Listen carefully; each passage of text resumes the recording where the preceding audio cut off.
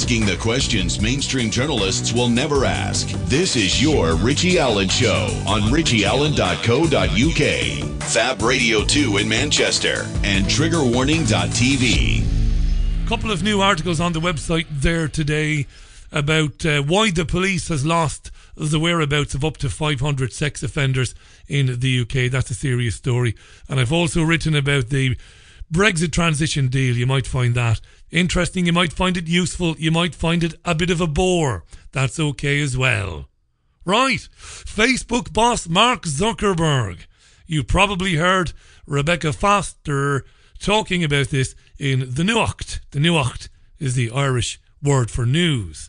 She was talking about Zuckerberg. He's been called on by a parliamentary committee to give evidence about the use of personal data by Cambridge Analytica. You've heard this today. This firm, Cambridge Analytica, is accused of harvesting the data of 50 million Facebook users without their permission and failing to delete that data when told to do so.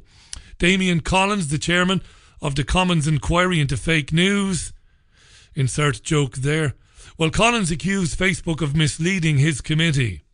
The Cambridge Analytica firm, which is based in London, denies any wrongdoing.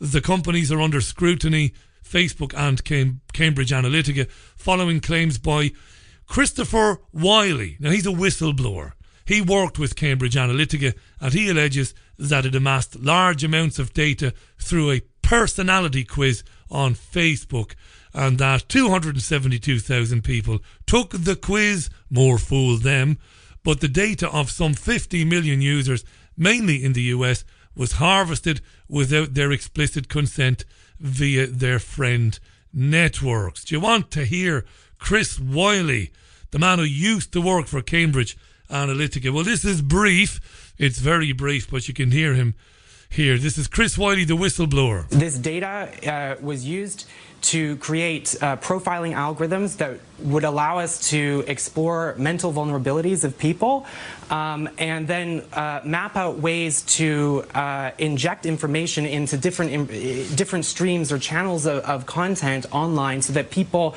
started to see things all over the place that may or may not have been true. This is a company that really took fake news to the next level by powering it with algorithms. Took it to the next level by pairing it with algorithms, says Chris Wiley, the whistleblower. Yeah. Here's Damien Collins, the MP, who's heading up the fake news inquiry. Every minute that passes where we don't see some attempt by the senior people in that company to explain what's going on, I think their reputation is damaged more and more. And ultimately, they might not care too much what Parliament thinks or what Congress thinks, but they should care what their users think. And I think what a lot of people, watching these news bulletins who may have never have heard of Cambridge Analytica will be thinking is, well, can I trust Facebook with my data? And where is Mark Zuckerberg to explain it? Yeah, where is Mark Zuckerberg to explain it? That's what I want to know. That Damien Collins is an insufferable arsehole. When he announced, Collins, that his panel, his committee, his group was going to inquire into the impact that fake news is having on our democracy, I wrote to the man several times. Not only did I email him, but I wrote to him the old-fashioned way. I explained who I am. I'm not anybody at all. I'm certainly not anybody important, but I explained who I was, my experience, my qualifications, and I pointed out that I've got a pretty large audience. In fact, in the independent, totally independent media here in the UK, this is the most listened to radio programme by a country mile, right? Not bragging, but I said that to him at the time. And I said, if you're going to talk about fake news, if you're going to invite people to come and speak to you in public, and if you're going to interview them in front of the cameras about fake news, I deserve to be invited. Because I interview people on a nightly basis that you might claim are purveyors of or spreaders of fake news. Therefore, I would like to be invited to give testimony. Never heard back from him. Having written to him and emailed him several times, never heard a word. Damien Collins. Fake news. Sky's Kay Burley does a passable job, to be fair to old Kay, of explaining how the data was indeed allegedly acquired. How was the personal information allegedly acquired? Data was initially collected through an app called This Is Your Digital Life. Hundreds of thousands of users were paid to take a personality test. They agreed to have their data collected for academic use by a company called Global Science Research, which worked with Cambridge Analytica. But it's claimed the app then collected the information of their Facebook friends without consent. More than 50 million profiles were harvested in what's being described as one of the tech giant's biggest data breaches ever. The information was allegedly used in 2014 to influence US votes by targeting them with personalised political ads. Here, the Electoral Commission is now investigating what role Cambridge Analytica played in the EU referendum, if any. And separately, the company and Facebook are being investigated by the British Information Commissioner's Office. Yeah. Well done, Kay. By the way, it's just been announced in the last couple of minutes that Cambridge Analytica has suspended its boss, a man called Alexander Nix, over this story, basically. So Cambridge Analytica, you're hearing it fresh or hot off the presses, have suspended their boss. Alexander Nix has suspended its boss, Alexander Nix. That's a breaking news story. You know what I was thinking today? Even if they attempted to do this, what they're trying to claim, what the news media and this guy, this whistleblower, Chris Wiley, they're trying to claim the untenable. That people saw more pro-Trump stuff on their Facebook timelines, and those people didn't think about it, didn't challenge it, didn't have any critical thinking skills, no faculties whatsoever. They took it all on board and they decided to vote for Trump. And they're also trying to say this happened during the EU in-out referendum as well. This is nonsense. And I think what it is, and I don't think you need me to tell you what it is, it's just another bullet fired, just another weapon being used by those who want to lock down the internet, to develop new ways to take ownership of not only what you see, read, watch and hear, but what you can do yourself on the internet. They want to determine what is real and what's fake. They want to take ownership of what is real and what's fake and delete or marginalise what it is they say is fake, namely independent media sources. That's the way it is, right?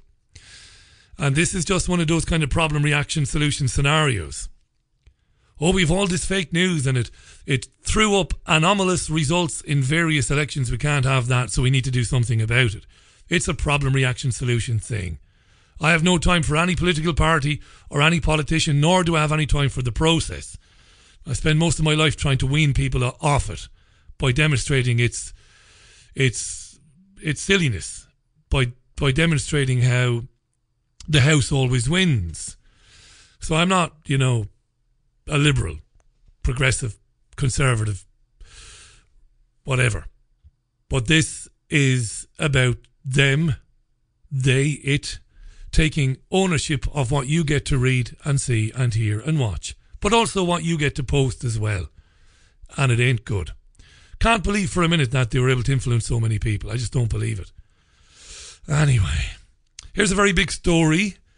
A story that I've been reporting on since 2012. And it's taken this long for the former French President Nicolas Sarkozy to be taken into police custody for questioning over allegations that he received campaign funding from the Libyan leader Colonel Muammar Gaddafi, who of course is dead now. Police are investigating these claims and alleged irregularities over the financing of his campaign back in 2007. He has previously been questioned even as part of this probe. He failed to win re-election in 2012. He was questioned today in Nanterre, a suburb in western Paris. Back in 2013, France opened an investigation into allegations that Sarkozy's campaign had benefited from these illicit funds from President Gaddafi. Let's have a listen to this. This is Michelle Clifford. She's a Sky News reporter, and she's been at that French town of Nanterre today. Have a listen. Well, he's still in custody. He came here this morning along with a former minister and close aide. They're being interrogated by magistrates in relation to allegations of illicit funding for his 2007 presidential campaign, and specifically that money was funneled from Libya to help with that presidential campaign. There are allegations that as much as 50 million euros was given to Sarkozy during the campaign. Some allegations also that individuals delivered euros in cash in suitcases, bulging suitcases, to help him secure victory, as he did in 2007. And everybody will remember those images, Kay, of Colonel Gaddafi coming to the Elysee Palace in 2007 in the early months after Sarkozy was inaugurated. A lot of people found their intimate relationship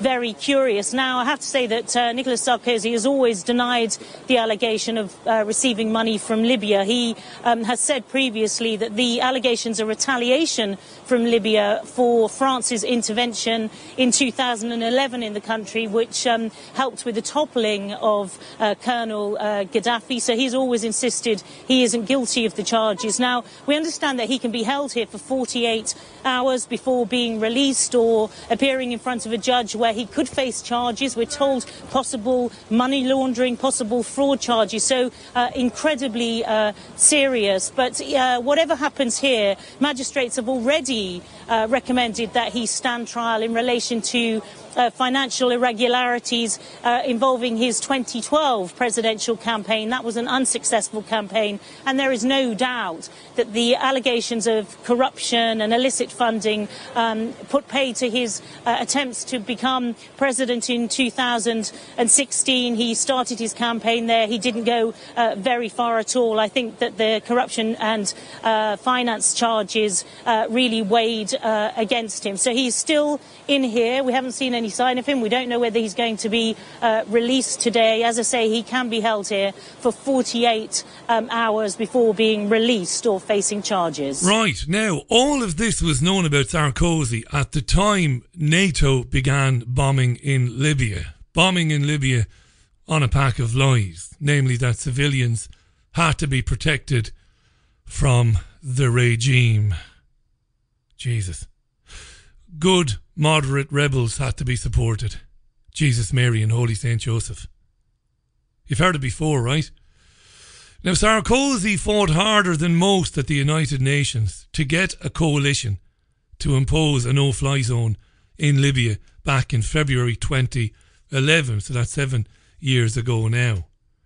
And Sarkozy had a lot to gain from the death of Muammar Gaddafi, or the removal and the imprisonment of Gaddafi. Of course, it turned out Gaddafi was murdered. And back in 2012, Gaddafi's son Saif al-Islam Gaddafi started screaming from the rooftops for the money that his father gave to Sarkozy back a few years before that. I was covering this based in Spain at the time. Nicolas Sarkozy is a murderous little thug, a Rothschild Zionist, if ever there was one. And you wonder when you hear these stories. Again, I was talking about this back in 2012 on a radio show in Spain. What's it going to take for people to revolt against this cabal? You have a situation where Sarkozy, in debt to the tune of 50 million euro to Muammar Gaddafi, was leading the calls for the imposition of a no-fly zone over Libya and for the bombing of Gaddafi's army and for the murder, the brutal murder of thousands and thousands of people. Sarkozy should be in chains. He should be at The Hague and he should be on trial for war crimes. He should be found guilty because all the evidence is there, and he should never see daylight again until he dies. What's it going to take for people to get up off their arses and to stop this?